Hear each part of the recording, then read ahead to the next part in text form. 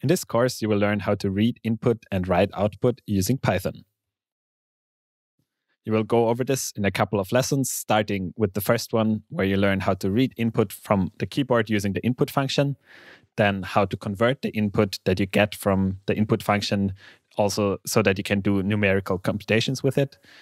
Then you will learn how to write the output back to the console using the print function, and also how you can customize the output to your console with some keyword arguments that you can use with print.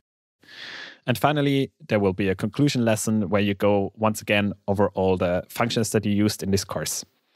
Now let's get started with reading some input from the keyboard. In this first lesson, you will learn how to read input from the keyboard. And you will do that using the input function. So this input function allows you to enter something with the keyboard and then use it inside of your Python script. So let's head back over to a Python script. I have here an empty script. There's nothing in here so far, but I'm going to make a comment for myself. I'm just going to say, I want to collect user input. And in Python, you can do this using the input function. So it works just like this, that you type the word input and then open, close the brackets. This indicates a function call. And that's enough. So this instructs Python to stop execution, pause it, collect the input from the user, and continue only after the user pressed enter. Let's give this a spin. So I'm opening up a terminal, and now I'm going to run this script. I'm going to say python script.py, press enter, and you see that Python stops execution here.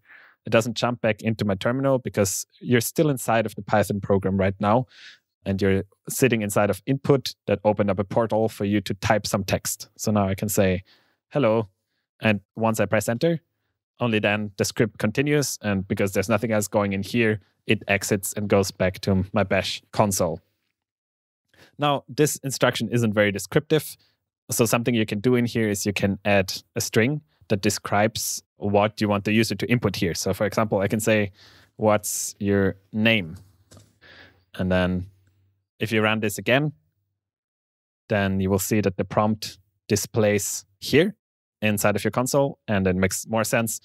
As a user, I know what I'm supposed to do, so I can type in here my name. I'm going to say Martin, press enter, Python continues, and because nothing else goes on in this small script, it exits and goes back to the bash console. Now, there's not much happening with this, but the input function returns whatever the user inputs here. So in this case, that would be the string Martin. So you can catch the input by assigning it to a variable. I can say name equals input.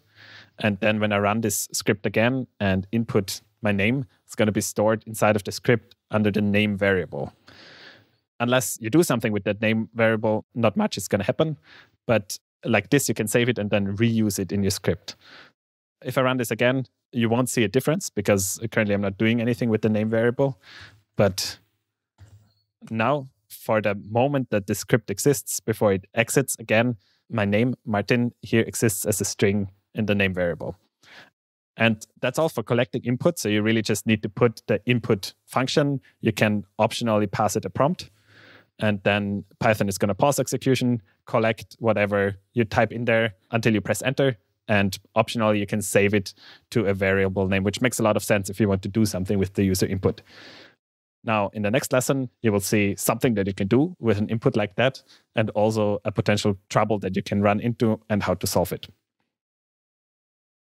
In this lesson, you will learn how to convert the keyboard input that you get using the input function into an integer so that you can make some numerical calculations with it. So when I head back over to this small script from before, where you were collecting the name of a user, now let's, instead of connecting the name, let's collect the age and then do a small calculation with it. And actually, let's take a look first in the Python interpreter what you might be expecting to happen. So you want something like this, that you ask the user to input their age. Let's say they're 35 years old, and you collect this input, and then you want to make some calculation. For example, you want to tell them how old they're going to be in 50 years. And then that would be 85, right? So this is kind of what you want to mimic in your script. And so you're collecting the age from the user.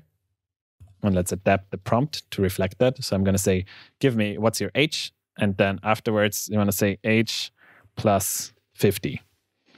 You see there's some squiggly red line here. This is because the Visual Studio Code editor already tells you that there's going to be a problem happening with that. And you can inspect that as well, but let's just run it anyways, just so that you see what error comes up. So if I say python script.py, press enter, Python again opens up the space for me to give some user input here. I'm going to say 35, press enter. And then you get this type error where Python tells you it can't concatenate a string and an integer object together. So you know that this is an integer object. And this error already gives you an indication of what's happening with the input function, which is that it always returns a string. So you can see it also here in the type annotations. If you use the input function, it will always return a string. So if you want to do some sort of calculation with it afterwards, you need to first convert it to the type that you need. You can do that by wrapping it inside of the integer conversion function here. So I can say, collect that input. It's going to be a string 35, and then the int function that you're wrapping around this input is going to convert it to an integer and then assign that integer to the age variable. And then afterwards, this calculation is going to work fine. So now if I run the same script again, give the same input, then you see there is no error and the script finishes just like it should.